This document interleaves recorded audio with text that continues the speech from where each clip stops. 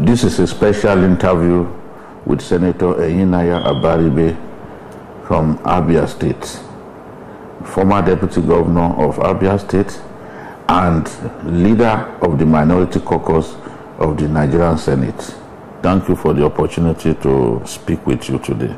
My pleasure. I would like us to start from the events at the Senate. Many Nigerians thought the Senate would pass the electoral bill stipulating electronic transmission of results. But that was not what happened at the end of the day. Can you explain to us why the Senate that you are part of decided to vote in that manner? Well, whatever I say will simply be speculation. But I think what happened, very simple, is that certain interests were being protected by those who felt that electronic transmission of results and openness and transparency is not what they would like.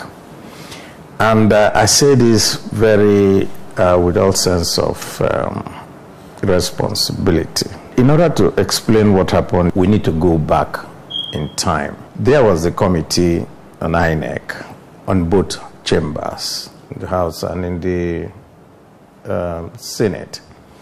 They met severally last year. They met with INEC, they met with all the agencies, they met with everybody that was involved. They had joint conferences, there was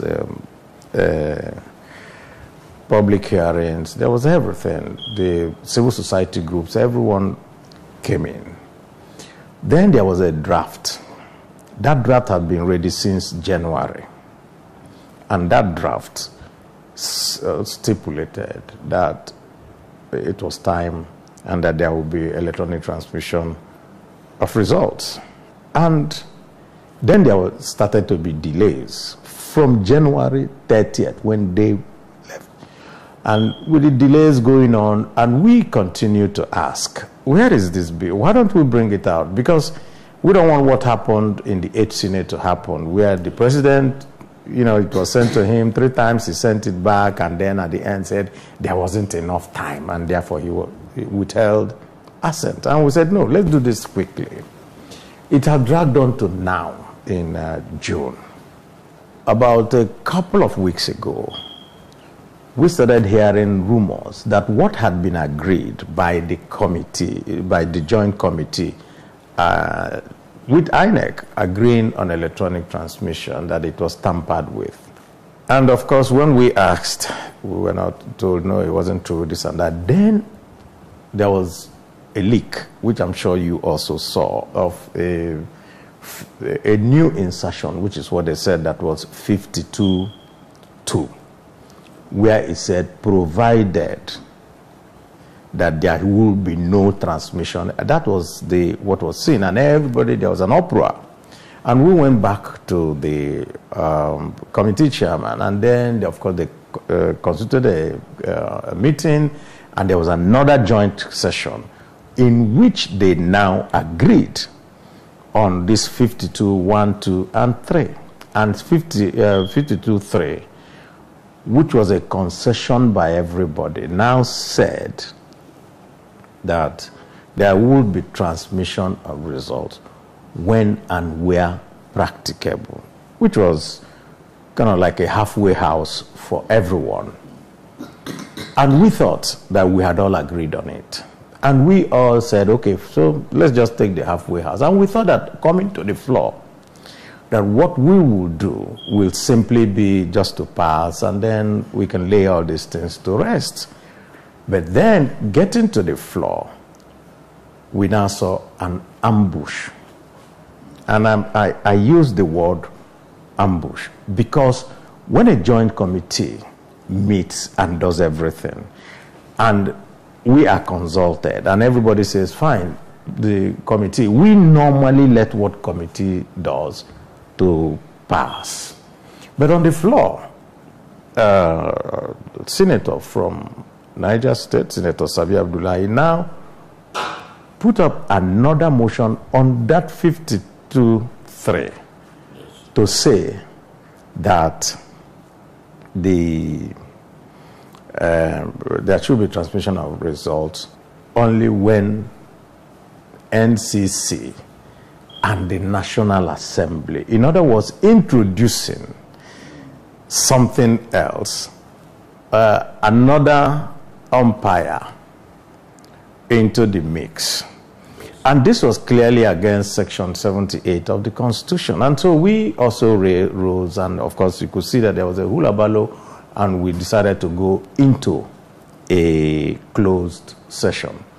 In the closed session, we also canvassed this view that we cannot pass a law that is going to be against the Constitution. The Constitution is very clear. Any law we pass that is antithetical to the Constitution is null and void.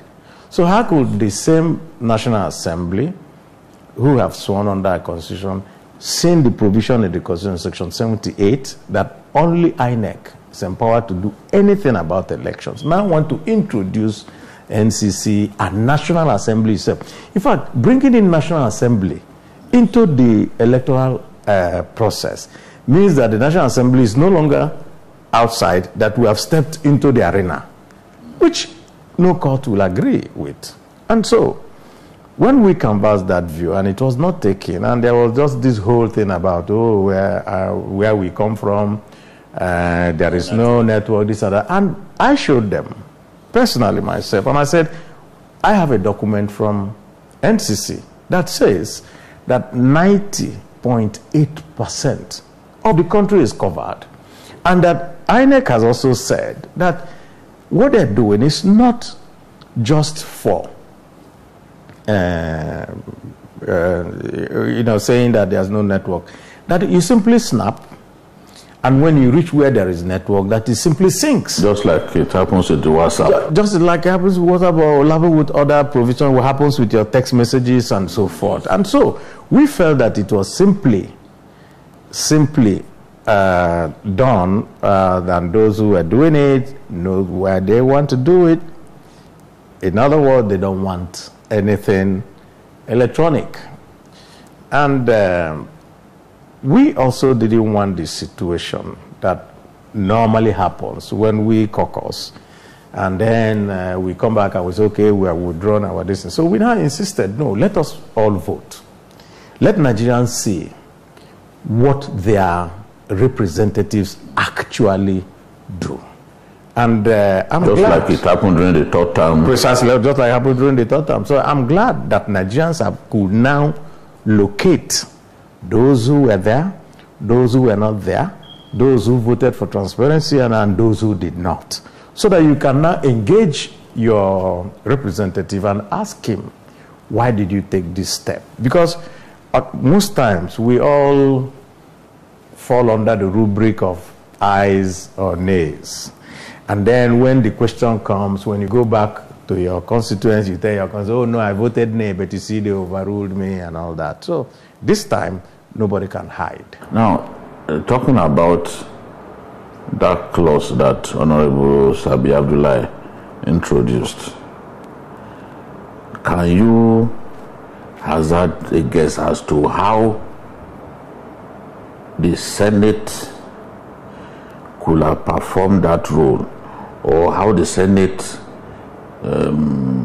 is envisioned to perform that role by the author of the clause on election day, for example? That's what I'm saying. It is a role that we cannot play, and he knows. I think all they just did, because you are involved with your own election day, and mobilizing people. How are you going to do that? I think what just happened is simply looking for something to torpedo that agreement that had been reached at the committee level. In fact, I was joking with the chairman of the committee Senator Gaya, and I said to Senator Gaya, why did you vote against even your own committee's recommendation? And, of course, he could say, oh no, that he had a better argument. So how will it be better? If somebody brings an argument that is anti the Constitution, and you say it's better, how would you say it's better? But anyway, those are the things that happen. Did you at any point entertain any fear that what transpired at the Senate could happen? Yes, I did. I knew. I was ready. I'm the minority leader, and my job is to anticipate things. Even I went a step further. I also had, assuming that we had been prevented from doing that voice vote. I already also had a written motion on rescission. A motion on rescission is that when we have passed something, you can bring a motion on rescission to look at it again, but it has to be written. I already packaged those things and kept. Our job is to be ready at all times to do the thing that is in the interest of the country. There were people who felt that this was the voting was along the lines of North and South. Was that really what transpired? No, the voting was basically along the lines of party, except for a few people from my party that voted against the position as canvassed by us. People still believe that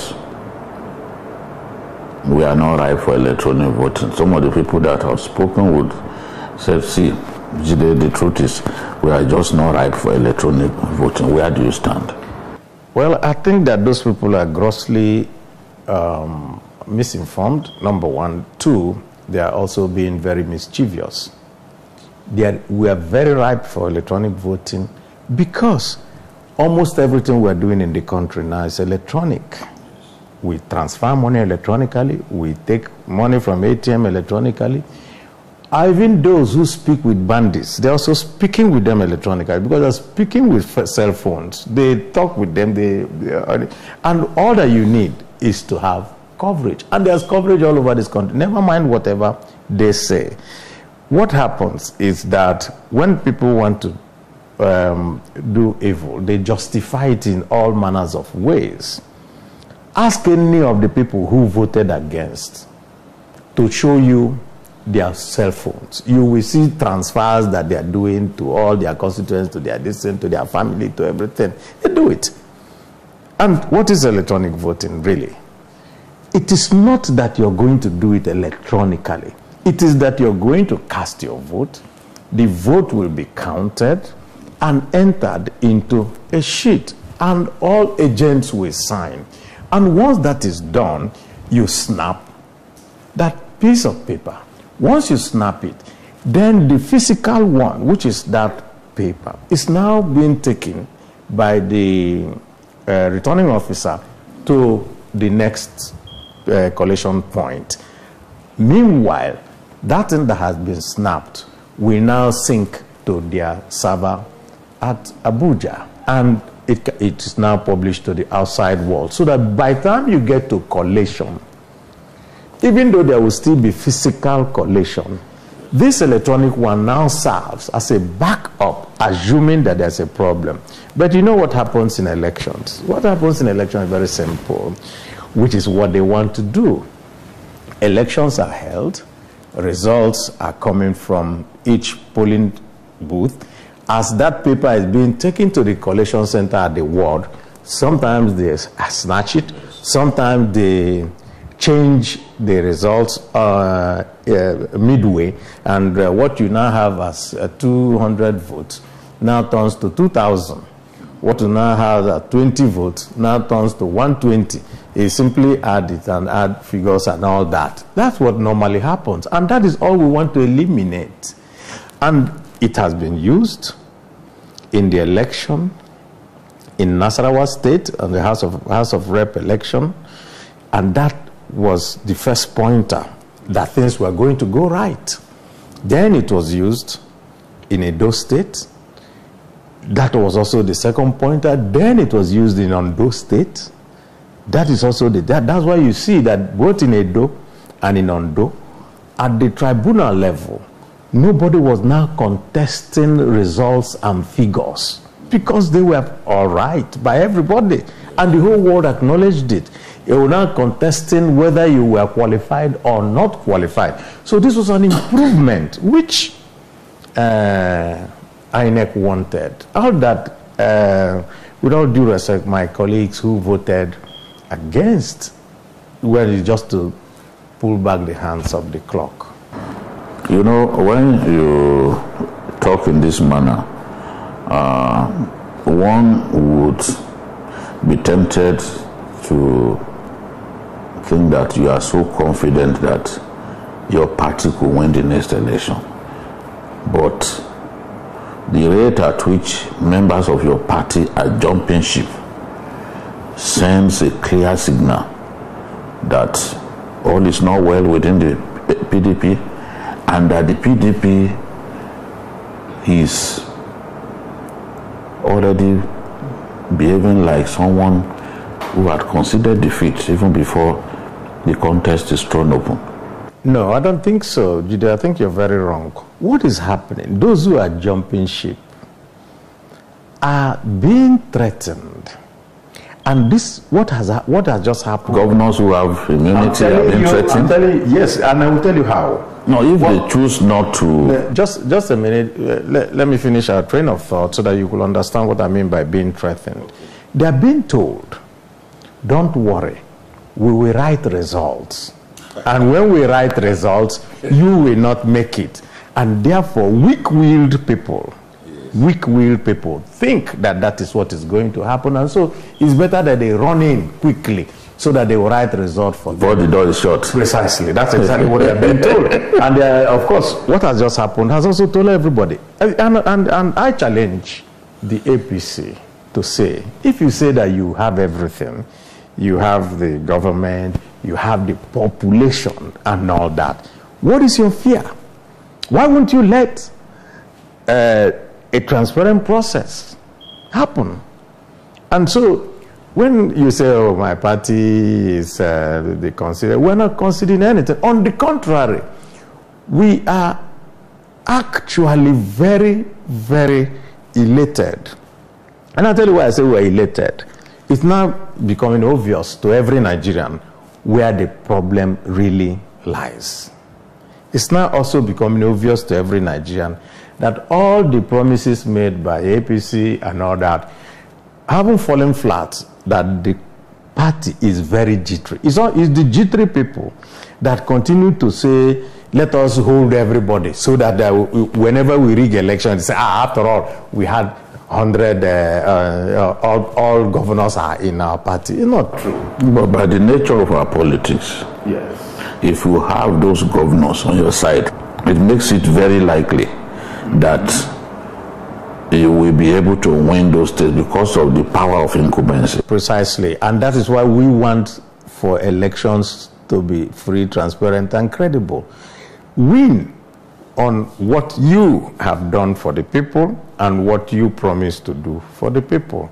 Let your party and its records be the selling point that will make you win. But you know, not by insisting that you know, Senator, you know that it's not in all cases that a governor who works for the people goes on to win an election.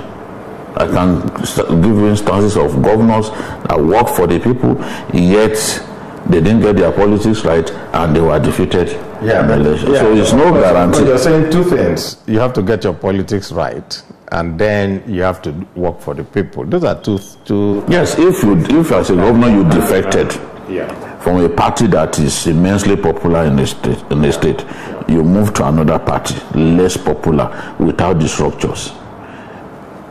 For leaving the family, they could just vote against you and you may not win the election. In other words, you didn't also get your politics right. If your party is popular, if the people are with you, why would you leave? Where would you go to? That is the point. So, whichever way we slice and dice it, it comes right back to the same thing.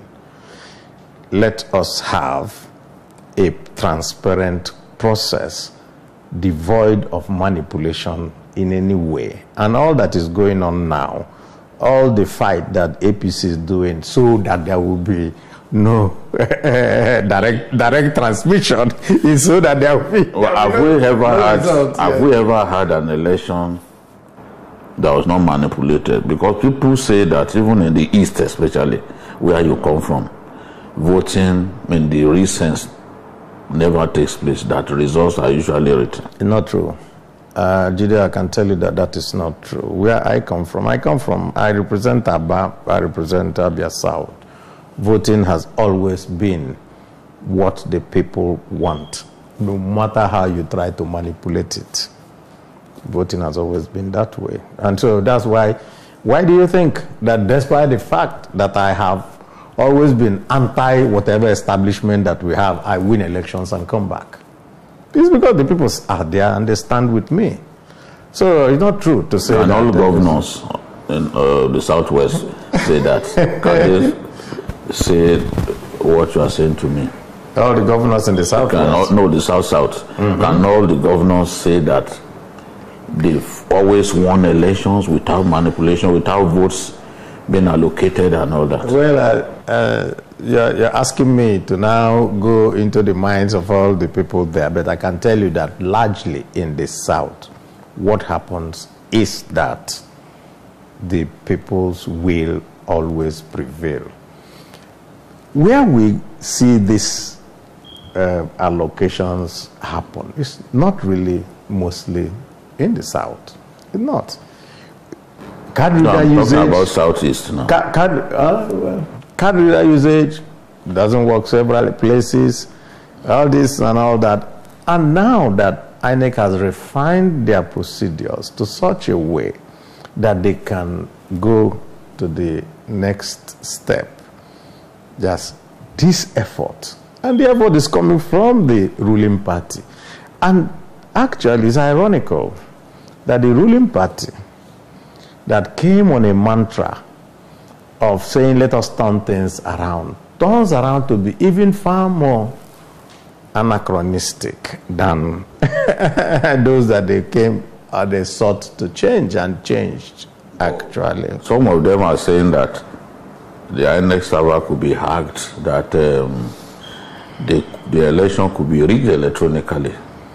I think I guess that's their fear. I think the problem really that we have is that every effort in the book is being thrown just not to make it. If INEC servers could be hacked, so CBN servers also could have been hacked. So your ATM servers could have also been hacked. So your accounts could have also, I mean, there are so much firewalls that can be built and all that. Let's not go there. These people know that it's not. And besides, the elections is not just electronic. The electronic is the back, you understand, end to validate the paper, the ballot paper, the counting, and the physical one will still be there. So whenever they come with all these stories, I don't think you should, we should let Nigerians listen to them. It's really ironical that in the 21st century, where we are, where people are talking about artificial intelligence, and then we're still dragging ourselves back. And you know the funny thing, those who who continue to make this argument are the people who use the same technologies that had been developed elsewhere. They travel from here, they go to Dubai and stay. They travel from here, they go to Britain, and they travel from here, they use everything, they use cell phones, they do everything, and then they turn around. Once it comes to election, no, we cannot do it because our people. Right? No, they're just being, I would say, half smart, trying to pull the wool over Nigeria. Let's go back to your party. Let's go back to your party. What is it about my party? Still talking about the gale of defections from your party. There is no gale of defections. So let us even take. So how many people have defected? About 3 governors are gone now. So let's see. Let's just take. Let's take them one after the other. You know how good it will have been if the lead of the if the majority of the APC in the National Assembly was not as tremendous as it is now. You know, on both sides you need to work with one another, but we have a situation in which APC has overwhelming majority and more people are still defecting from your party. APC actually doesn't have overwhelming majority. The majority you need to pass, let's say, an amendment of the Constitution is 2/3. The majority you need to pass a bill, just like we did in the Electoral Act, is simply a simple majority. So when you say it's overwhelming, it's not like that. It depends on what the Constitution stipulates for the different type of legislation that we do.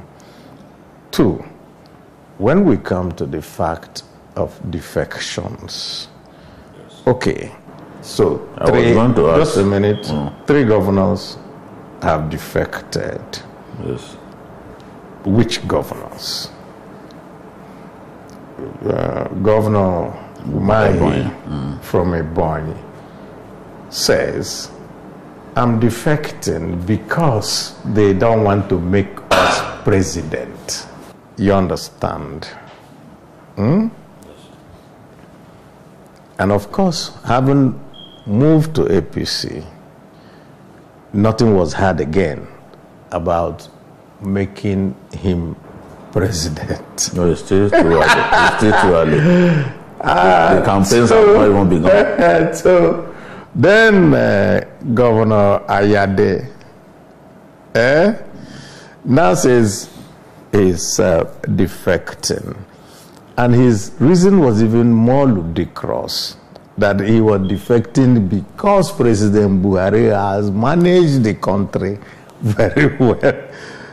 That's the reason for defecting, because President Buhari has managed the country in his own view very well. So you could see that there was no reason for that. Then the third one, Governor Motawale of Zamfara, saying he's defecting so that the federal government will help him in tackling banditry. In other words, telling Nigerians that the federal government was the source of the banditry in his state. No, because that's exactly what he meant. He just said that there will be concerted efforts. Oh, okay, so not necessarily that the federal government. So as a governor of a state, he doesn't have the capability of meeting with the president, who is president of the whole of Nigeria, because he's in a different party. In other words, also, he's also telling Nigerians that the president is divisive, that the president does not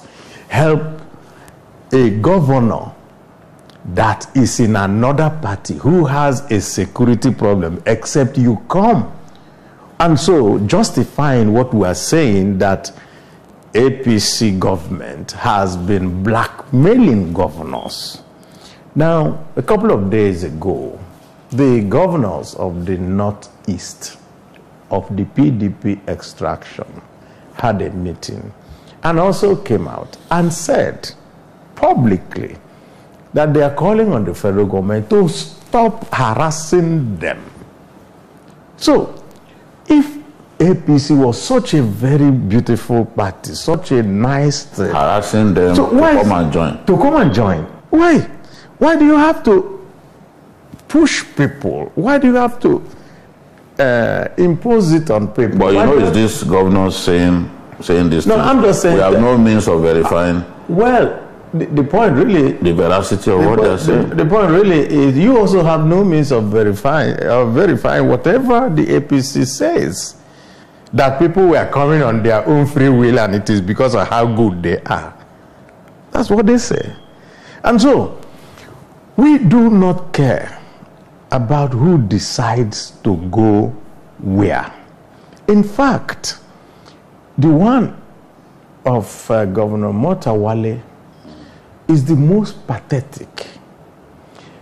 This is a man who swore on the Quran, and it is live, and the video is viral, and said, if I ever leave, let it not be well with me. He swore on the Quran. In other words, he just forgot.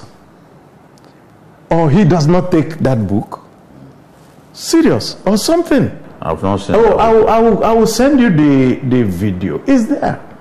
Even Governor Wike referred to it to say, how can this man do this? I've heard that your governor too may eventually end up in the APC. The governor of Abia, in receiving the members of the board of trustees of PDP, also said, I will never leave PDP. So, he said so. Can I trust anyone? I can also send you. Can I trust anyone, including you? I don't know. Me going to APC. I think really that you, for some of us who have built a reputation of integrity and telling the truth, there is nothing I will gain from APC. I'm telling you, nothing I will gain. So when they talk about going to APC, if I'm the last man, I'll be in PDP. If I'm the last man, you can lose anything. I think one of the banes of our political development is the feeling that you must win. You must be in office. You must have a position. If you don't, that you won't be able to make a contribution to society. I think that's wrong. I think that's wrong. I think you can make contributions elsewhere. I think you can show the way. I think you can say this is what it is. I think that even though our society today has degenerated to such an extent, but I think that there are still a few good people. Where are we on the PIB controversy? At the moment, at the PIB, it was suspended. The joint conference report was suspended in the House, but has been passed in the Senate. And what was passed in the Senate at the joint conference report is 3% for host community, which is the contentious issue. So after the recess, we expect yes. As soon as we come back from the recess, I think these differences will now be tackled by a joint conference of both houses. Maybe also, the recess will also give people time to reflect on what they have done. For example, for the Senate, for us to ask ourselves, how could we pass a bill that is against the Constitution, which we swore to uphold? I mean, the question of Section 78, subjecting INEC to, so I guess that those type of things will go on throughout the recess. And so when we come back, we'll probably have to look at those things again. One of your colleagues, talking about the defections from the PDP, said it was time for your chairman, the national chairman, to throw in the towel, literally accusing him of lack of capacity to lead, blaming him for these defections? Well, I think that, with all due respect, that person who said so is very, very wrong. You are a chairman, a governor makes his decision. When you get to know, you take members of the National Working Committee to the chairman, you get the Board of Trustees to go to talk to the person, you get a group of governors to go to talk to the person. At the end of all these interventions, the person still says he's going. How will you now turn around? If the chairman had ignored all these signs, then you would say, I was part of talking to these people. And I know, and if you listen to Governor Wike, he said that even the governors, PDP Governors Forum, led by Tambuwal, that they all went on a very hazardous journey to see Governor Mutawale to say. And I know that the PDP NWC went, and I know that they sent the, I mean, so if everybody comes to you as your party member, and let's even go back to the front basis. You're a member of a party. Why should you be begged to stay in the party? And nobody has advanced. Maybe they simply Why should you? Maybe they simply think there's no future in the party. If you feel that there's no future in the party, then you're not the only person. In the same Zamfara, the deputy governor said he's not going, that he doesn't see the reason for it. Both of them did elections. Maybe he didn't want to offend his father. How? What has that got to do with offending his father? He's an individual. He's an individual on his own. So, when this type of story, because some people are defecting, I don't see that that is an issue that you're going to hang on the National Working Committee of the party. What has happened, I think, is that some people think that they have interests for which they want to protect, or which they want to advance, or which they want to, and they say, okay, let me go here. And I bet you, and I can tell you, and for those who are defecting for free, they never get what they want when they go there. Never. We have seen it happen time without number. But the governor of Kebbi State defected from your party and was given the ticket, and he became governor. Who? The governor of Kebbi State currently used to be in your party. He defected, and he was given the ticket, and he became governor. He wasn't given the ticket because it was the Kebbi people deciding that he would be the person to be governor, not because of his defection. What I'm saying, in effect, is that we have seen people move, whatever they are sought for. And you know, because I walk across the aisle, I talk to our people, my friends also in APC, and one of them, when I told him, oh, well, our people have gone over to you now, you can now give them presidency and all that. The man just had a good laugh. And you know what he told me? He said, so after we cook soup, then you come and give another person come and lick. But especially in the South, there were people who defected to the APC and became ministers, you know. And since politics is an interest-driven game, people will always do that. Yes. Yes. And so when PDP takes over, then they defect back. Because you see, what goes around comes around. There was also a time in this country, just before the second term of President Obasanjo, when PDP had everything and everybody was running to come to PDP. You know that happened too. And it was also the same thing. And so, if this had not happened before, we would have been so worried to say, maybe, but PDP still lost elections, despite the vaunting bigness of it, which is what APC is copying now. They will also lose election. That is what I know as a fact. Do you honestly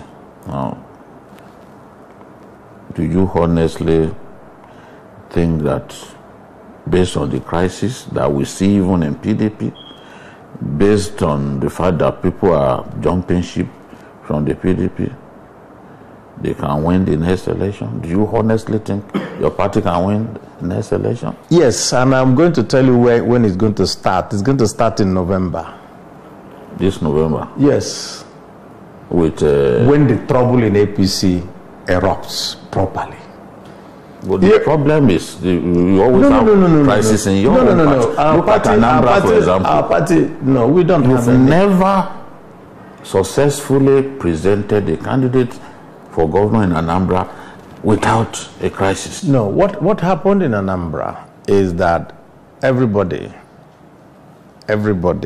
who runs and does everything and always tries to make sure that all their rights are protected in some way. And most of the time they go to court to protect it. But at the end of the day, we will always have a candidate.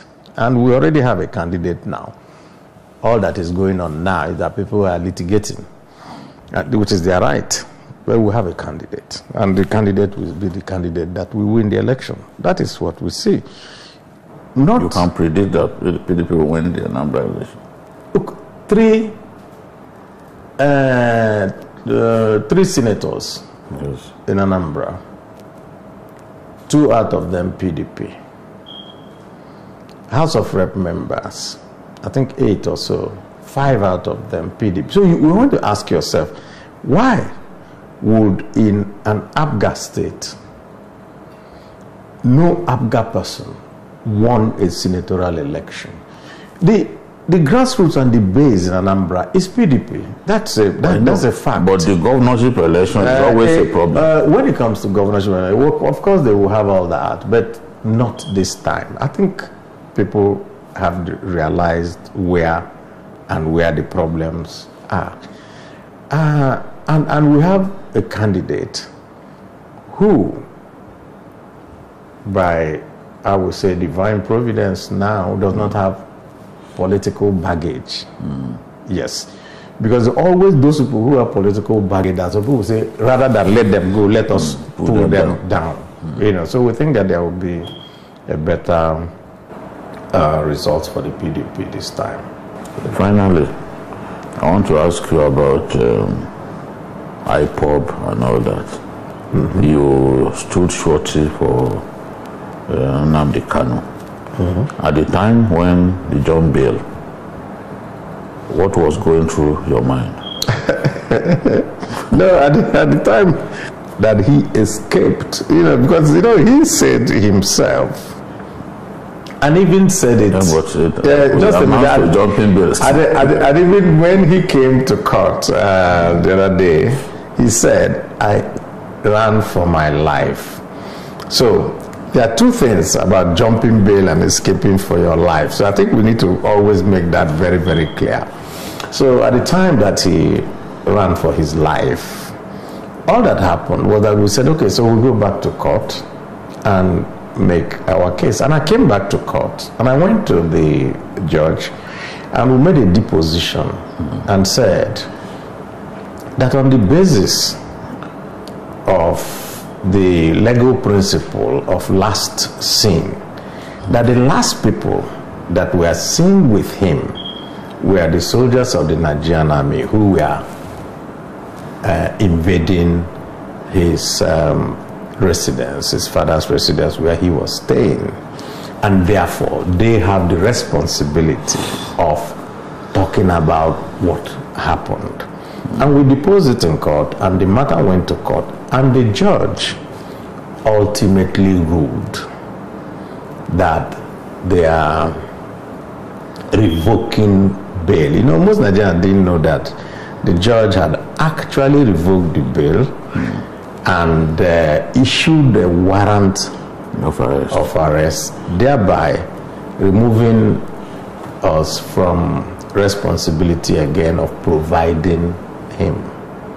Yeah, that's what happened. Not many people know this. Yeah, a lot of people don't know. So that's why when a lot of people were shouting, "Oh, go and bring Abaribe, let him produce him," I just laughed because I knew that they were not on any strong legal foundation. Did you at any point think that you could be put in this llama over his escape? I was always sure, because the facts, of course, were very, very... you didn't feel betrayed that They did that to you? No, I didn't feel. I said he escaped for his life, so he couldn't have been betrayal. You know. But he didn't communicate with you, and you Well, knew that. if he is running for his life, you can't expect him to be communicating with me. How would he communicate? I was as surprised as anybody when after that whole drama he surfaced in Israel, and I immediately wrote a letter to the Foreign Affairs Ministry, Yes. asking the Foreign Affairs to instruct our Nigerian ambassador in Israel to ascertain whether the person that we see in his photographs is actually this person. I never got a response from our Foreign Affairs Minister. Because that letter that I wrote and all that, I also filed it in court. Because I always following the legal and proper procedure. I never got any response. I didn't hear anything again. And of course, part of the ruling of the judge in this matter, we had also gone on appeal, and the matter is still pending. But now that there's another, I don't think that matter would. If they were to grant him bail again, would you stand would you be willing to? If the circumstances are the same, why not? The first circumstance was that the judge said that they need a senator, to be part of his sureties. And so if a judge turns out again and says this is also this thing, I don't see why. I'm a senator of the Federal Republic. I come from the Southeast. I'm the chairman, I'm the minority leader. At that time I was chairman of the Southeast Caucus. Right now, the chairman of the Southeast Caucus is Ike Madrid. So maybe if such a situation as chairman, he would not. You deflect it to him. But I don't think that we will run away from our responsibility. He's our son. He's from our state. So our son is from our state, and we think also that despite everything, there are fundamentals that we must deal with, and those fundamentals is what we need to actually focus on. Yes. And that fundamental is, what is it about this particular government that is leading to this type of alienation from component parts? Because it's not just Nnamdi Kanu. Igbo is also there somewhere insisting that they should also go their way. It's not just him. What we thought really was that the first things first. You don't deal with the symptom. You try to deal with what is it that has led to these symptoms. We think that the symptoms are the cries for, that, and at the basis of it is what my Thomas Sule and a few northern leaders of thought, when they went to meet with President Buhari after his election in 2015, and they said to him, justice is the basis for whatever everybody will do. If you do justice to all, then you will have no problem. And we think that that is the problem.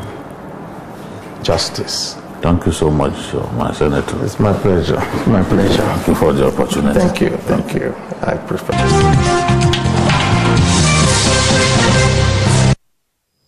I told you before the interview, Eyinnaya Abaribe, a master, good talker anytime, somebody that will always give you all the sound bites. Now he has taken the battle to the court of the All Progressive Congress. We need to come out to tell us why they actually voted against the use of electronic voting, and why the PDP... voting is, we have a number of articulate senators from the APC who voted against so they should come and transmission results.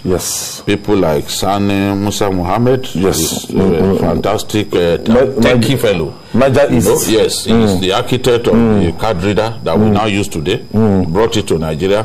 We have Senator Jibola Bashir, Osun Senate spokesman. We are throwing the challenge to you. And Sabi Abdullah, the author of a last-minute clause on the day. So almost all the Southwest senators voted. Will be coming. Let's even limit it to a few people that we know are knowledgeable about these matters. Will be coming to your door so that you can respond appropriately to what Senator Eyinnaya Abaribe said.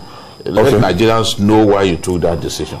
So I will be ringing any of you anytime from now to give you the same audience that Abaribe got. All right. Thank you, Jide, for that lovely one. And that's our offering today. Join us tomorrow for another episode of the program. And don't forget Journalist Hangout special on Sunday, 1:30 p.m. to 3:30 p.m. for Journalist Hangout on Sunday. You are also on YouTube, youtube.com/TVC News Nigeria. I'm Ayodele Zubakun. See you tomorrow, and God bless Nigeria.